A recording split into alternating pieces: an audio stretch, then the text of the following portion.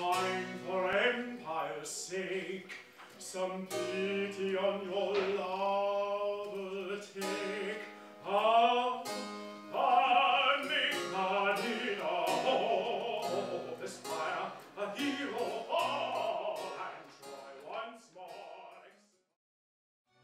Purcell sort of encompasses everything that is alluring about going to the theater. Dido and Aeneas is the perfect gateway drug for Baroque opera.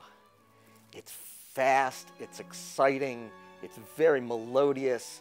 It is not a showcase for amazing athletic feats of singing. It's about the emotions. The beautiful, beautiful space that we have, St. Matthew Episcopal Church, is such a unique venue to be doing a show like this in. I'm having such a fantastic time in my brain with this challenge of transforming the space.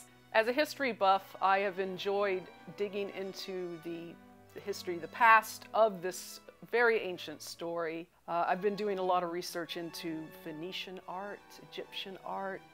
We're bringing in all of these fantastic experts that know the intimacies of each of those things. We're utilizing period instruments, and these instruments they use gut strings instead of regular strings. So the sound is very interesting, it's very unique. We're going to deploy all of those forces in Dido and Aeneas, and it's just going to produce a rich and hopefully haunting sound.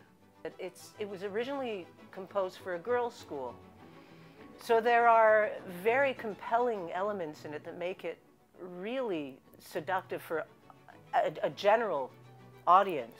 And that's my intention, is to bring people together from different backgrounds, because I think it just makes things way better and way more interesting. I'm very excited.